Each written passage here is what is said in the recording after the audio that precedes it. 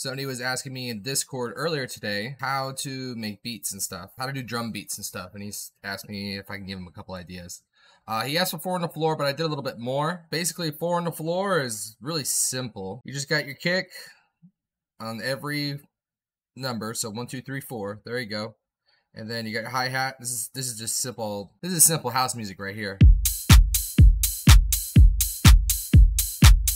I have a reverb on the kick because people like reverbs on kicks. It makes it sound deeper. I did kind of do it tastefully. If you guys don't like it, I'm sorry, but I did do it tastefully, okay? And see, it has like a nice girth to it. And he was asking about some variations and stuff. All right, so what you want to understand about house music is that all of these beats are riding on the primaries. So there's 1. The primaries are going to be 1 and 3. So 1 and 3 are going to be your strongest. And then 2 and 4 are your second strongest. And the ones in between those are going to be the third strongest. If you want to do a beat that's so glued onto the grid like this, you need to, if you want to increase variation, go on the off beats. You see how this is? So it goes like this: 1 E and 2 E and So whenever you're doing beats, you want to land on the E's and the U's. So I got the perks over here.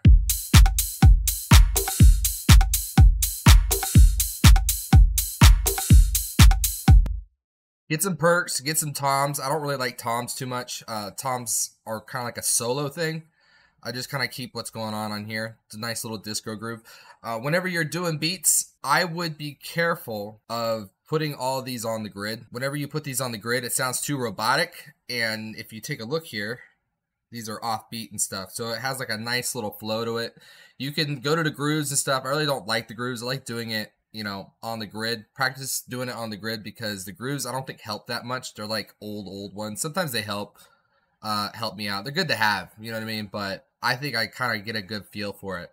So whenever you're, another thing, big tip that I'll give you on this is whenever you're doing your drums, stop looking at the grid and just focus on your ears. Trust your ears. Try to put things off of it, you know, off of the grid and stuff. You know, just listen to it and get a feel, get a feeling, the feel of the groove and stuff, and then you'll get it.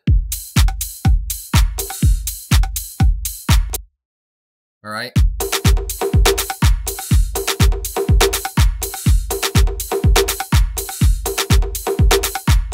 So we got a main one, and then we got one with more syncopation.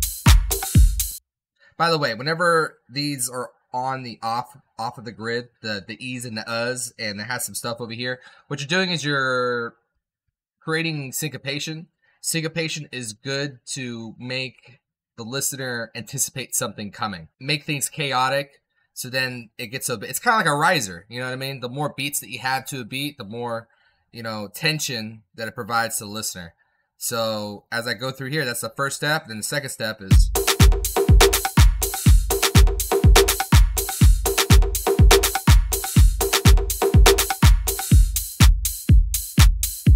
and that's whenever you're going to have your lead and stuff like that. That's whenever you're going to have your bass line and stuff like that come out, is on that one with when it's not so busy. If you're going to have bass lines in house music and techno and stuff like that, you need to make sure that your beat isn't that chaotic. Unless you're doing dark techno, they do this crazy stuff. You don't want to put too many channels on a 4 on the floor beat. The pleasure from listening to 4 on the floor beats is that it's so simple that a listener could just go to it. It's like it's like the beginner music of EDM, you know what I mean? It's just very easy to get along. So you want to just play on that, okay? I'm just going to show you how I do it. I already know. I started doing house music, so just go kick, kick, kick, then clap on 2 and 4, yeah. And then the open hi-hats are on here. And now we got our little beat now. I might play with this. I like having my claps like a little off. I like playing with these over here. This is a good tip right over here. Just kind of squeeze this, bam, over here. Use this. There you go. See, it creates this nice little tension here.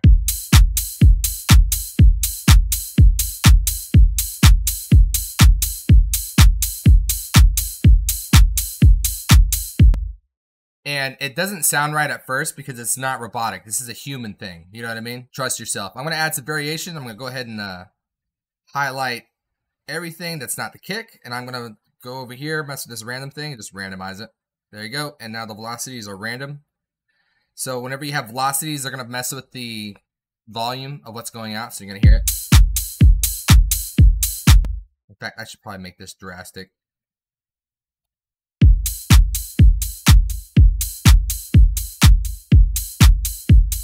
Maybe mess with this a little bit.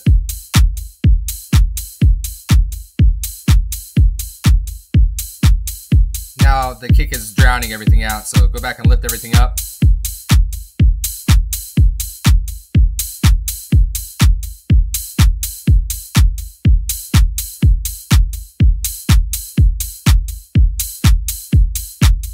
There you go. Just kind of feeling it out, getting the good groove for it. I have a lot of different snares in here. You know, that's how you kind of like build it.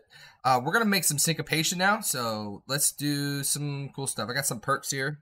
You get the button. And this is what I do, man. I focus mainly on the E's and the U's at first, and then I'll do some other stuff. Honestly, it's really random. The more I get into this music, the more random stuff I try. So when you're at first, just do the E's and the U's. Try to get some cool beats. So let's see if we can try some. Let's get the toms over here. See, that's cool. Let's, you know, stick to those. But I like it whenever things get kind of syncopated, so I'm just going to go random right here.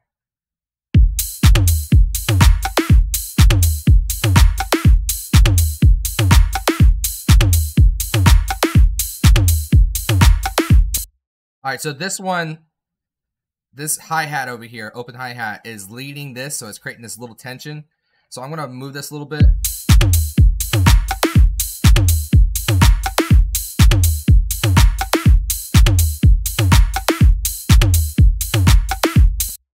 I'm messing with the velocity settings and stuff like that.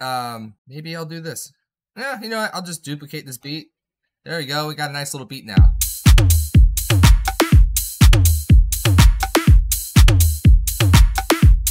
And let's get some samples and check to see if our beat's pretty good.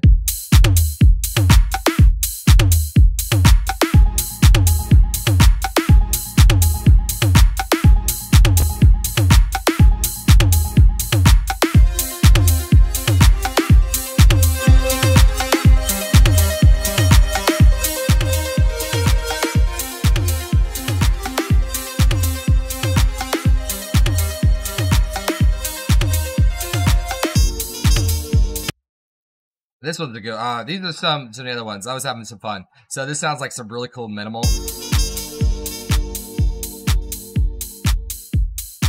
All right, so we're just gonna listen to this. Check this out. So I want you to listen to the tension I'm creating through all these. So these are just basically, you know, 2-bar loops. What is this? It was 1 bar. What is this? 1 bar. And then this is a 1 bar. These are all 1-bar loops. So listen to the tension that I'm gonna create.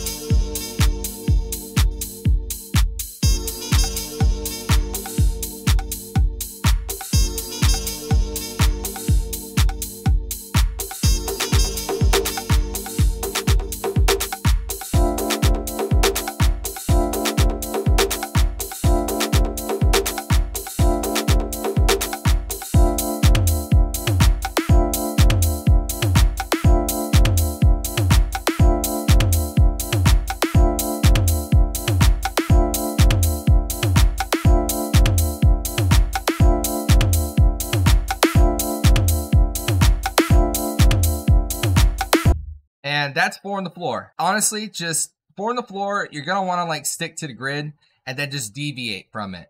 Eventually you get to the point where you just start doing random stuff. You'll feel really comfortable doing it. Honestly, I would just do it. I just put the, you know, the draw tool and just do it randomly, honestly. Just do it random. All right, and next we're going to do like dubstep. This is gonna be sick. I do dubstep currently right now. Dubstep is something called halftime. It's not a lot of drums. You don't want to have a lot of drums. It's mainly about like sound design, and hip hop kind of does this too. So let's take a listen. It's just a 1 and a 3. It's just 1, 3, and this is halftime. So now it's not on 3. It's on 2. It's on 2 now. So listen. Dubstep is aggressive. Let me turn that down.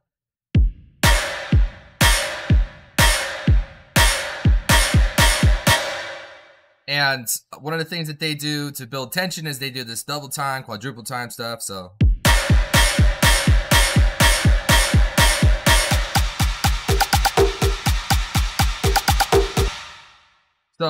what I'm doing is I'm playing on this double time feel stuff, and then I'm creating, you know, some syncopation on top of that, you know, to let the listener know that the next part is coming. The important part about these drum beats is that you're going to add some flair at the end of it to signify that something is coming up next.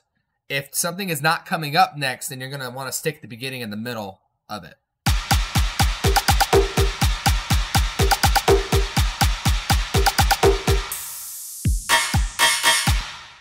And there's, you know, just how I stuck to the end of this. This is way deviated from over here, so let's let the listener know that something is coming up. And this is what's coming up.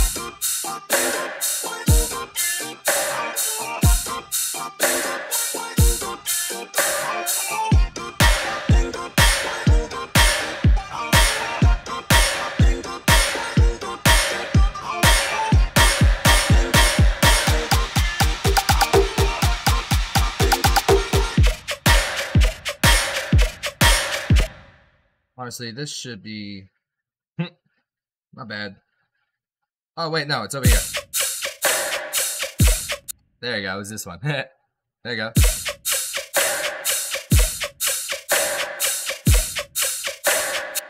Just kick, snare, some stuff like that. You can do like some other stuff too.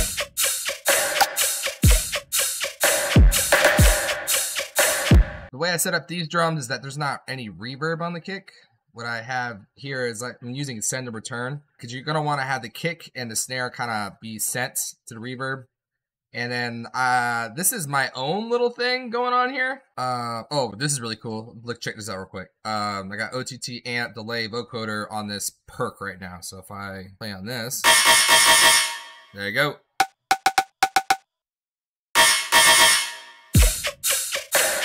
So let's get a sample going, and then what I'm gonna do is I'm just gonna make a beat to it.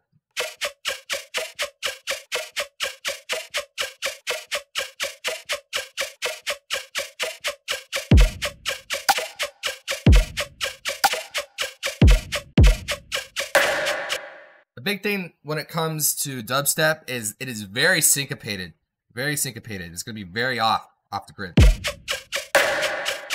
See? It's off the grid now.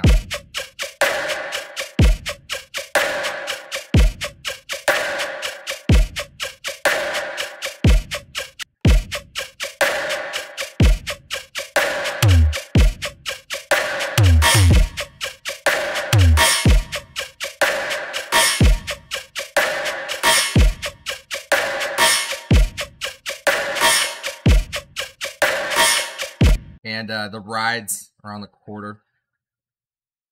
And I kind of keep those on the grid.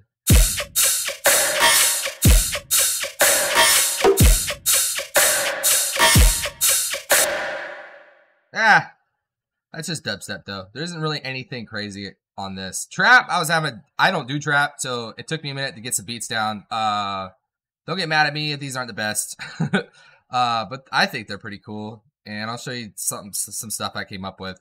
Trap is like hip hop. It's gonna be mainly like a kick and a clap. The snare kind of plays a role into it. Playing on the 4 on the floor in the dubstep though, this is gonna be very, very syncopated. So which that means is that it's gonna be off the grid.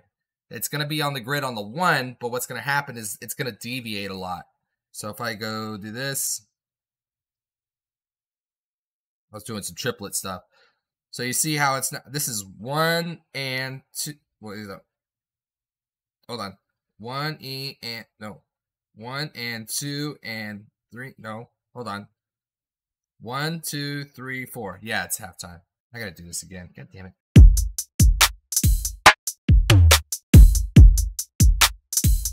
I forgot to put the BPM change, but you get the idea. That's that. So now it's trap now, and this is gonna be like, it sounds good at 160. That's the BPM you want to be at. Like I was saying earlier, all this stuff is gonna be very syncopated. Things aren't gonna fall on the 3. So there's 1, 3, and then 1 and a 3. So you see, it hits on the 1 here, but it doesn't hit on the 1 over here. It's very syncopated. They got triplets going on. Control 3, you get triplets. Do those, you know, kind of do some cool stuff with it. But let's take a listen.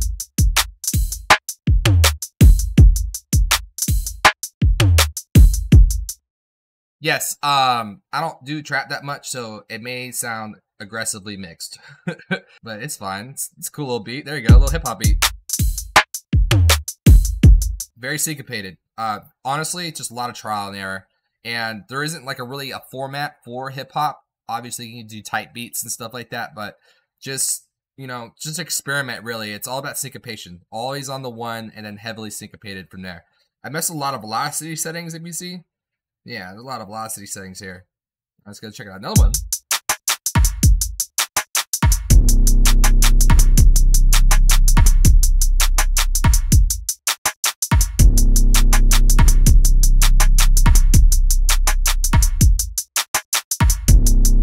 A little bit of the hi-hat, a little bit of the 808. The 808 gets kind of introduced into trap. 808s are going to be used mainly for like parts when the song isn't too busy and it's going to focus more on the beat. Whenever there's more attention on the beat itself, that's where you're going to use the 808. I'm not really proud of this one. There's some other ones here. This is a trap beat. You take the hi-hat and you just go put it on 16ths and you go 1, 2, 3. There you go. And you do it throughout the whole thing. This one has like an 808 glide, so listen.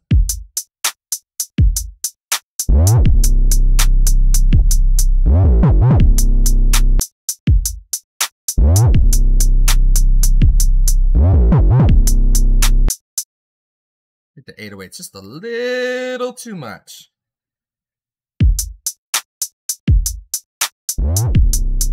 There you go. I don't really do 808 glides. You gotta do a lot of practice to do the 808 glides, but I kind of did one. What you go over here is you go to the note expression, and you kind of mess with these. See, I go over here, and then it'll show you like a little bar right here. It'll show you some stuff. It's pretty cool. What I did though is I kind of did something different. I did the transpose. I guess I was having more luck with that. It just felt more freer than me. You know what I mean? I can do it off the grid. You know what I mean? So you got this.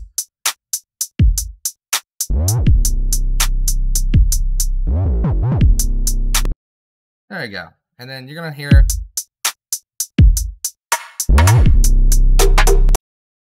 And so now it's more syncopated now because it's got these little hits in here. Now, see, these hits in here aren't signifying that there's something coming up. They're in the middle. You know what I mean? And the flare at the end is going to be the 808s. It's like a fill, but there's nothing here letting us know that something else is coming up.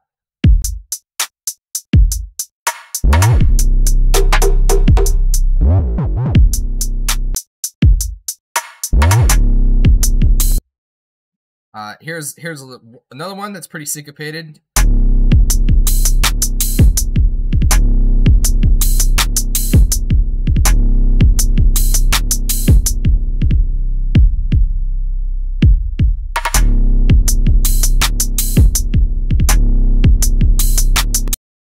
And sometimes you don't need a fill. Sometimes you can just take the grid and just remove stuff, and it makes, you know, it creates tension in the listener, and it gets resolved here at the beginning.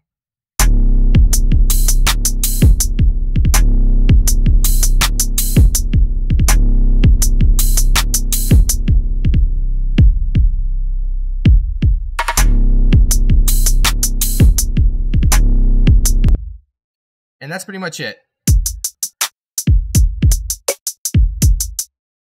And, you know, just another one. And, you know, just got some hi-hats here. I did some stuff here. Honestly, it's a lot of trial and error. I can't tell you the right or wrong way. You just got to listen to it, feel it. Put some samples over it. You know, if you're doing trap, put some trap samples over it. And then you'll kind of like put the beat. You'll put the sample on loop while you're making the beat. And that kind of helps me a lot.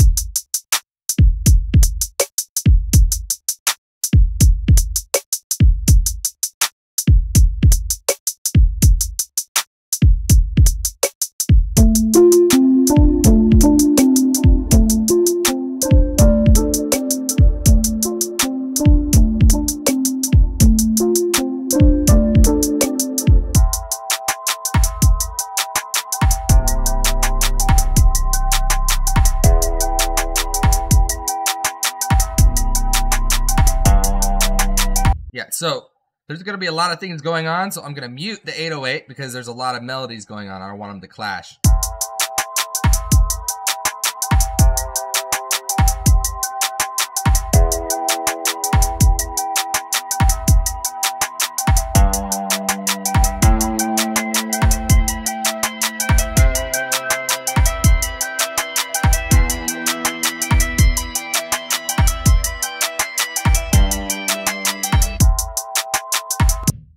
Yeah, that one's a fun one. And then check this one out. Yeah, this is a lot of fun.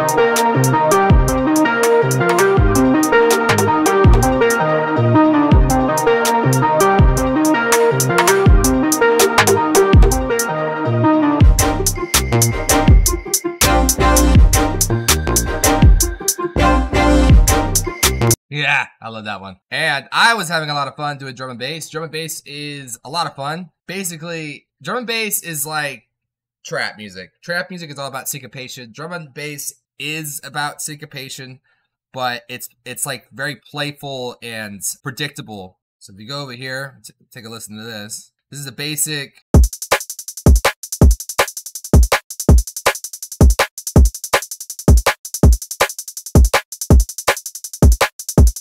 So you got the kick and the snare on the 2, but then the kick is going to be landing on the and. So 1 E and 2, so it's kick snare, 1 E and, so the kick's gonna be in the and then the snare's gonna be on the 1 on the 4.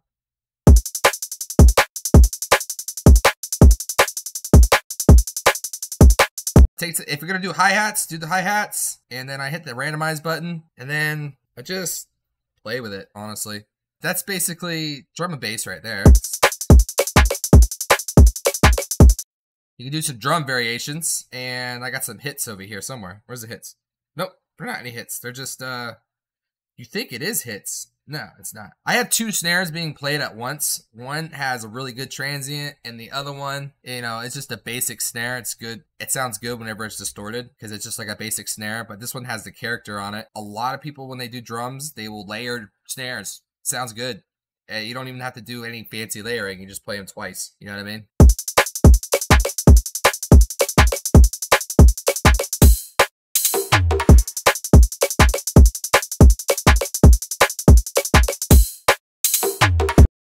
Yeah, so it's syncopated. The original rhythm, yes, it's not like 4 on the floor. It's syncopated, but it still plays with the predictability of the drum and bass. And, you know, this is our little tension riser, just like dubstep. You know, just double time.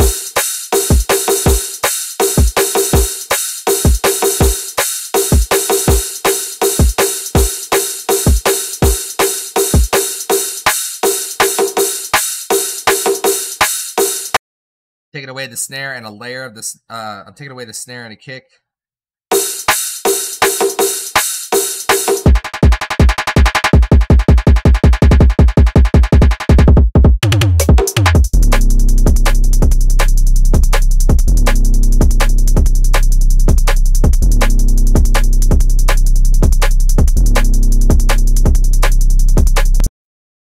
That shit's sick.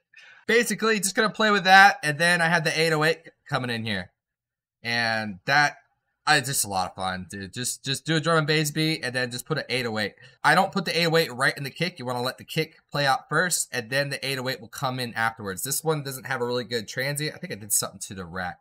Let me see if I did something to. No, I did. I did a little bit of a fade in here. Get rid of the transient. Nope, it's all good. So I'm just basically playing with the kick and the 808, and the 808 is going to come after the kick. That's why it just sounds good. You know what I mean?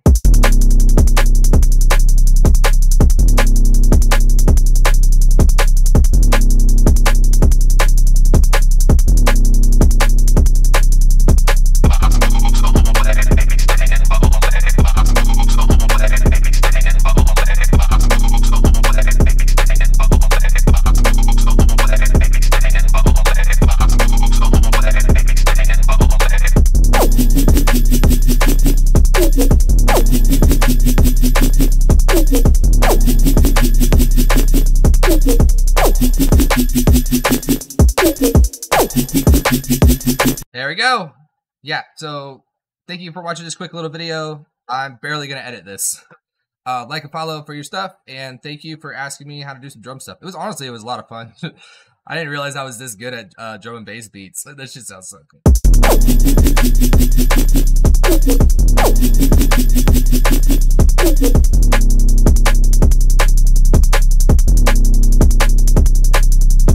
There we go.